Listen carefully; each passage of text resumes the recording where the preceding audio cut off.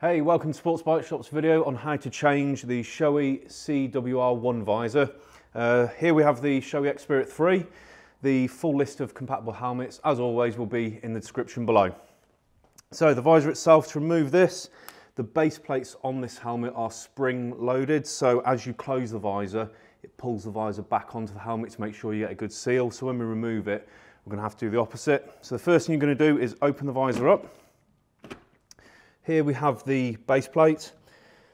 This is the spring that I mentioned before, and this is the lever we're going to need to pull to remove the visor. We've got a few different kind of guiders and lugs in there. So all you're going to do is just pull this lever down, then you're going to pull the whole visor forward and then lift the visor out like so. And that's one side out.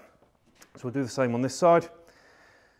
Same again, we're just going to pull this lever down and then the whole thing comes forward and the visor comes out. So once you've removed your visor, obviously you want to put your shiny new one on. So on the visor itself there are a few different lugs.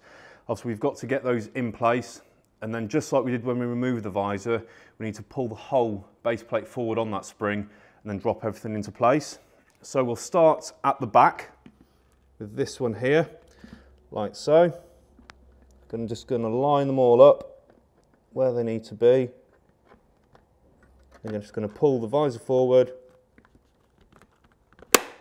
clicks into place, and that's that side on. So we'll do the same this side.